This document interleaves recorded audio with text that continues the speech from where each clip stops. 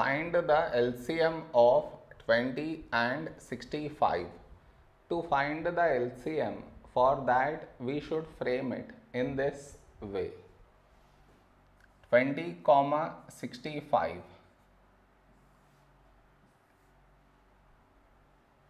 This is your step 1. Now you should focus on to the first number, which is 20 here. 20 is 2 tens 20. The other number 65, last digit 5 not even. So this number is not divisible by 2. So you write it down as it is. Now here we have 10, 10 is 2 5s 10. The other number 65 not divisible by 2. So you write it down as it is. Now here we have 5, 5 is a prime number, so 5 ones 5. The other number 65, last digit 5. So this number is divisible by 5. First number 6, a number close to 6 in 5 table is 5 ones 5.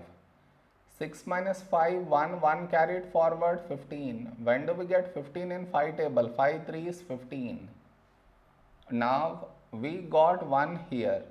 So focus on to the next number 13. 13 is a prime number, so 13 ones 13.